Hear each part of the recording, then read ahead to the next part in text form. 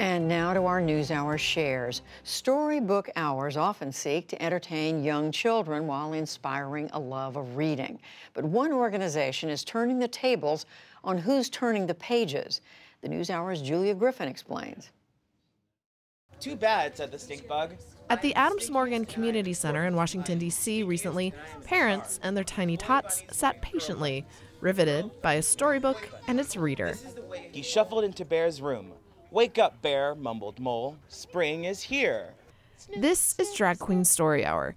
It's your classic children's reading program with a twist. The day's literary leader is a larger-than-life drag queen. Everybody wave to each other, make a friend next to you, okay?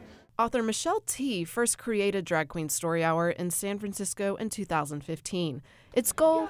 To inspire a love of reading while teaching deeper lessons on diversity, self-love, and appreciation of others. Everyone is different and everyone is not bad, said Scooter, who is a turtle. Different is special.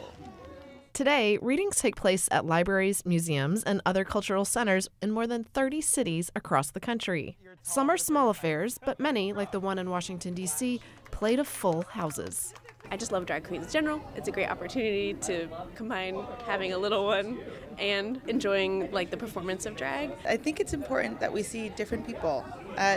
Mom and dad look different from other people, and lots of people love you and have stories for you, and we can learn from everybody. Jonna Purcell is a children's librarian with DC Public Library. It's just really been obvious that there was a need for this in our community. The library partnered with the DC chapter of Drag Queen Story Hour to bring the family-friendly events to the nation's capital.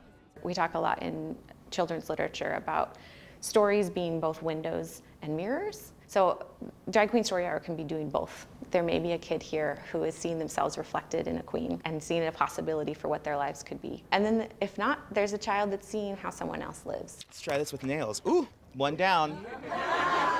Domingo, who goes by JJ Vera when not in drag, has been performing drag at local DC bars and theaters for more than 3 years. She first learned about the organization after other Drag Queen Story Hours faced pushback from community groups objecting to LGBTQ themes being presented to children. New York City's Drag Queen Story Hour head, Rachel Amy. A lot of Drag Queen Story Hour chapters in other parts of the country have had serious backlash and people protesting their events and disrupting them, and sometimes, in some cases, even events have been canceled.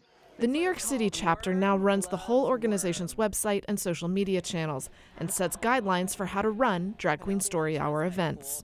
We do provide support and guidance to chapters who are facing that backlash. In the Big Apple, Drag Queen Story Hours have become so popular that the chapter now offers events in Spanish and for children with autism and other special needs. The chapter also hosts drag queen fashion design and makeup workshops for older kids.